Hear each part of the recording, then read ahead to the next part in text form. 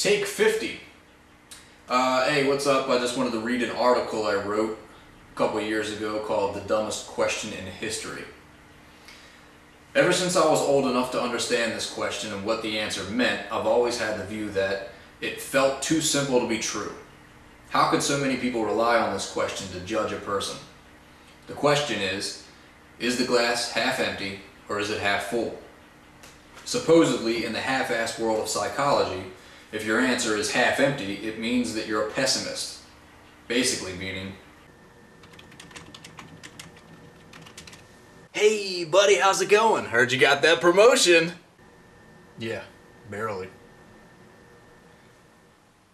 Well anyway, hey listen buddy, your wife just called. She said she's got to pick up some paper towels on the way home from work, so she might be about 15 minutes late. Alright.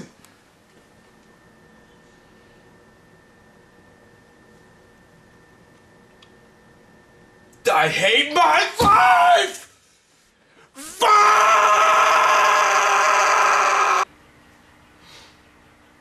Or if you see the glass half full, it means supposedly that you're an optimist, which is basically, Hey yo, excuse me. Yeah, fuckface. hey Frank, how's it going? Your wife just called. She's in the hospital. She got raped on the way to her car this morning.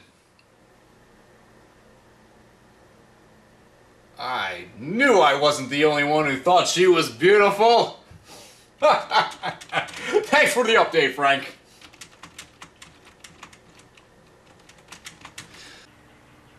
Sounds reasonable, right? Well, to me, this question always made me feel like I was being brainwashed into thinking inside the box without examining the most simple rule of all, cause and effect. So my answer was always, it depends.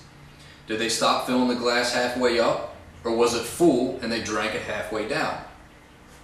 See, the true answer to nearly every problem in life is never as black and white as a yes or no, wrong or right, full or empty question. It's always the gray area right down the middle, the third answer to a two-answer question. I think that if you come up with a question that requires one of only two answers, your question is dog shit, and so is your mind. I mean, apply this to driving. Would you jerk the wheel back and forth all the way down the road? How stupid is that? Anyway, I realize now that this is why I was put through academic testing all through elementary school. They couldn't figure out whether or not I was completely insane or a certified genius. If you asked me, I'd say a little bit of both.